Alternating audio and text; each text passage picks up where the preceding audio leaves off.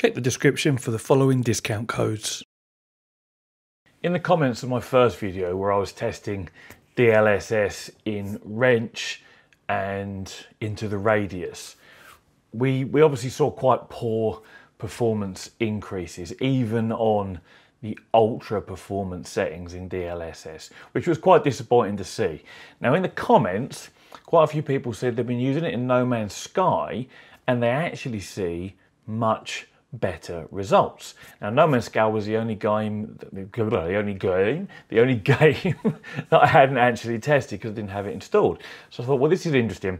Let's get it down, let's get it installed, and let's have a little play around with that. So that's what I've done here today. And also, people were saying they've seen better results in wired link with the Oculus Quest 2, this is, versus AirLink or virtual desktop. And there were some other comments about virtual desktop having overhead and other things like this. Now, I had tested it using both Link and AirLink and thirdly virtual desktop, and I was just really using virtual desktop because it has an easy overlay built into it to show the frame rate changes. Now, in my testing with the previous two titles, I didn't really see much of a difference between Link, AirLink or virtual desktop. But in No Man's Sky, we are seeing some smaller differences. They're not massive, but there's some. So what I'm going to do is roll the footage, my screen capture, and you'll see me.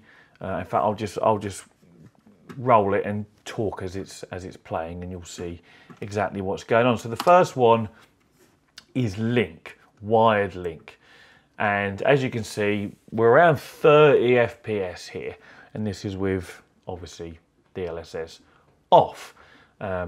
My render resolution set to maximum and we're capped at 120 FPS, so there's plenty of overhead there for it to go up should it be able to when we enable DLSS. So this is what we're going to do now. We're going to do ultra performance, so this is the most performance we'll gain. And what a weird anomaly here, when you actually apply this, the frame rate absolutely tanks, like you can see here, for a few seconds whilst it seems to sort itself out. And it does this every single time I change. But there we go, we're up to sort of low 60s, 60 to 63 FPS. So that is, a 100% increase. Obviously, at this setting, the visuals are absolutely awful. Everything looks a blurry mess because it really is being rendered at a very low resolution. But unlike the previous testing, it actually works, which is good. So then we flick over to quality, or do I choose balance? Quality, yeah, quality first. This obviously gives a much better visual experience, but at the cost of about, I don't know, what are we seeing here?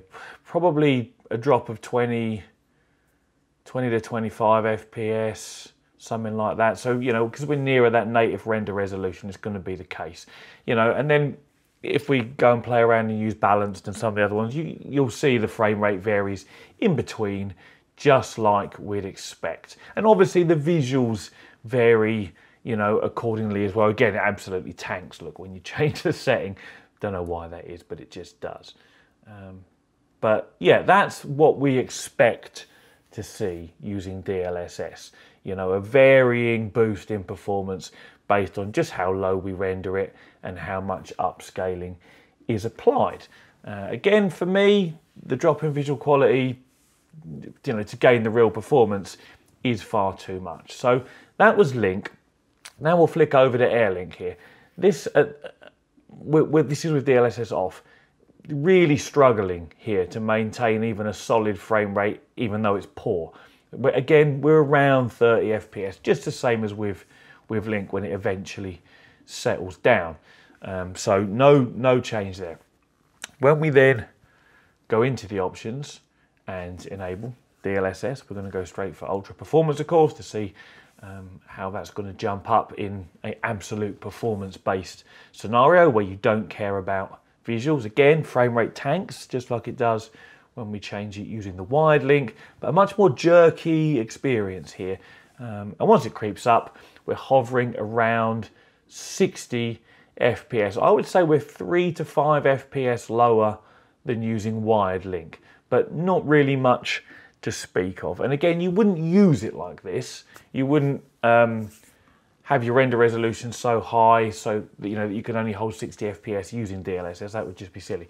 But what I'm doing here is giving myself maximum overhead and allowing DLSS to really shine through and show what it can do. But again, that was a 100% FPS increase there. And again, as we go to quality and to balanced, you'll see it vary in between, just like we'd expect. And again, the visuals vary accordingly. And the visuals between wired link and air link, there's not really a whole lot in it. If you've got a decent router and a solid connection, and you put your streaming bitrate up, to a high enough setting. So this is all working much, much better than what it did in Into the Radius and with Wrench, where I only saw maybe like a 5 to 8 sort of FPS increase.